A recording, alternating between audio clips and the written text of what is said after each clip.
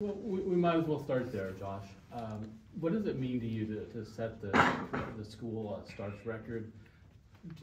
When did this become something that you even thought was a possibility? I remember like when COVID hit, like a lot of me and the older guys would talk about it, like how many years we could potentially play. And I told them every day, I was like, yeah, I'll never use that last season. Like, there's no way I'll still be here for that. And here I am, and I'm breaking the record, so it's fun. I'm glad, you know, my family's a lot more excited than I am. I try not to get too up or down about things, so, yeah. On that note, what went into the decision to return? Why did you decide to come back for this gift of the last year? There was a lot of things going on at the time that made me stay, but, you know, some of the things were just surgery on my foot, you know, talking about the next level and stuff, didn't want to go there. And knowing I had to learn a new position and stuff, figured I might as well get a year of that under my belt. What about kind of hearing a new voice after a new O-line coach? That probably was a draw as well, I would think. And yeah, that was a big reason why I stayed here too, is because, you know, get some new coaching, get a new perspective on the game. So that's been fun. And what kind of impact has that had on you? Like, what has Devan brought and all that? How has that gone for you?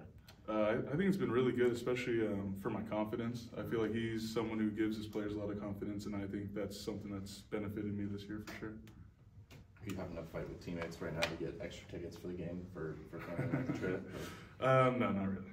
I'm good. When you say it's big for your family, describe what that is. That just are they all over you phone calls? Or no, just... I mean they're just proud of me. You know, yeah. I mean, with anything. I mean they always are, but yeah, they're proud of an accomplishment that I have. So.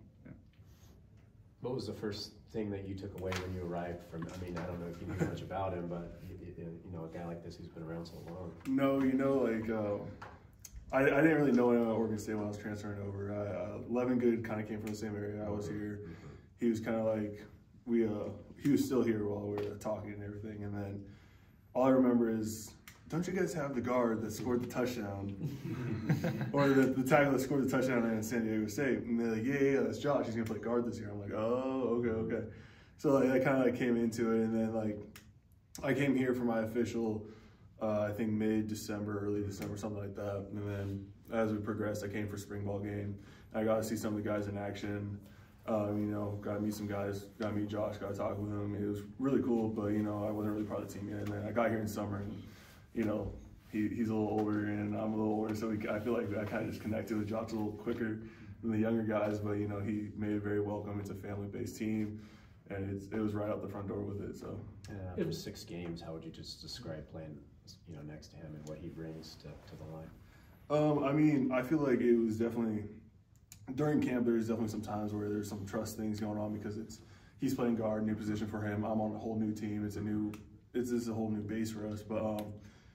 I kind of had experience with kind of developing trust with guys quickly throughout the past years I've been at Colorado and all that stuff. But when I got here, I could tell like I actually meant something more and kind of had to dig deep and actually build a trust and build something to work on and have that. And so I think throughout fall camp, we kind of got closer and closer. And then during season, you know, it kind of just goes with like, we're doing an interview together now, it's left side. But I mean, I feel like Josh is like obviously like the first guy I met here and he's the biggest impact. So it's great to have the trust that we have on and off the field. Josh, I'm thinking back to when you first got here. It was all these vets like Kipper and Cordasco and is it kind of just fun to think back to that point and I don't know, reflect on being that kind of veteran leader in this room now? Yeah, that was a lot of fun back then, you know, and I learned a lot from those guys. And so it is fun to like look back and think about how much has changed since then, and you know, me being in their role now and thinking about the young guys we have now, they're basically where I was then. So it's very interesting, and yeah, I'm very grateful that I had those guys early on to show me how it's meant to be. Between that and then the decision to stay here, I imagine this place means a lot to you. Can you describe what this place means to you after all these years? I mean, this is home. I've been here, you know, my whole adult life. You know, this is everything. Everything I have is here and because of here, and I got it from here, and so. It's just, this is my home, really. What drew you here to begin with? Why did you end up coming here? I liked the slow-paced life here. I liked Coach M. I liked the school, and you know, I wasn't huge on Oregon. I didn't know much about it when I got here, and so it was different. but I just so quickly just realized like, oh, this is more my speed, because I'm from Southern California, and that's not my speed. I like it slowed down and chill, and I love it, everything about this place. Obviously, aspirations to get to the next level. Would you say the playing guard has affected that, and what do you kind of look forward to showing on film and making that step? It's just like they told me I was going to be most likely playing interior at the next level, so it's just been, I don't know, same shit. Sorry, same as before. Just trying to do my best. Yeah. And it's nice having this guy next to me. Yeah. You feel like you've set yourself up though to succeed, to get to what you want to do. Shoot, I don't know. I'm just taking it 1 week at a time. Just go on to the next one. I don't even know who we play next week. We're focused on UNLV. It's Cal. Yeah. Is there a way? I mean, 50 games is not just talent and ability. It's endurance, and it's being able to play. Is there a way you can offer us insight into what it takes behind the scenes to physically get yourself ready to play and be healthy at every game? I mean, you got to take care of your body. You got to be rolling out. You got to be stretching. We've talked about every night we have rollers next to our bed. We're rolling out. We're stretching, and I think diet is big too. I'm always trying to eat my fruits and veggies. Good for your joints and whatnot. And then, the other part of it is just knowing. For me, it's like knowing when to be on and when to be off. So when I'm off, I'm off. I don't do anything. I'm just relaxing. I'm focusing. Doing the mental part of it. But when I'm on, then I'm full speed going. And is that back to the taking care of your body? Is it weightlifting, stretching, cold tub? What all goes into that?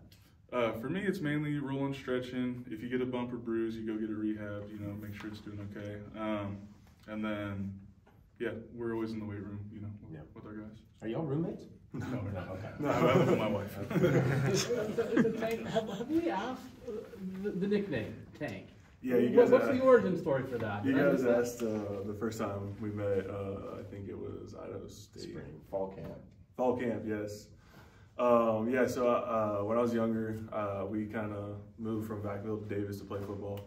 And my head coach at the time, he was a old Air Force guy. And so he used to fly, or I think he still flies commercial. He might have retired now. But his name was Craig Burkstill, great guy, loved him. But he was kind of a military brat, and so he kind of saw me walk onto campus and join the football team. He's like, "You're a big son of a bee, you're a big guy." And he's like, "You play football?" I was like, "Yeah, of course." He's like, "All right, you're gonna be our tank." I'm like, "All right, sounds good." And so ever since then, it's been picked up mostly with the guys to begin with. And my mom was against it for a while, and then she slowly grew into it, and then now she's full blown tank. And almost everyone calls me Tank unless I'm in trouble, and then I get my first name called. Probably it wouldn't have made it here if not for Coach coming with you, though, huh? Because how would anybody know? Switching teams, you know what I mean? Sorry, can you repeat that? Well, Coach came over with you. No one would have known that you don't say, "Hey, I'm Tank." Oh, yeah, right? yeah. No, sorry, I got a little confused there. But no, at this point in my life, I do introduce myself as Tank. Okay. So it just kind of fits, especially with friends, when I meet my friends' friends and they talked about me, it's always introduced as Tank. So I'm like, "Oh yeah, I'm Tank." And then every now and then I'll be like, "Oh, I'm Gerad." They're like, "Who?" I'm like, "Tank." And then, all right. I was like, "Yeah." Sounds like something you need to trademark and put on a T-shirt these There you days. go. Maybe. For either of you guys in that last game when the interceptions are starting to pile up on Giovanni, what are you guys sort of, telling him at that point, and how has he sort of handled, since that game ended?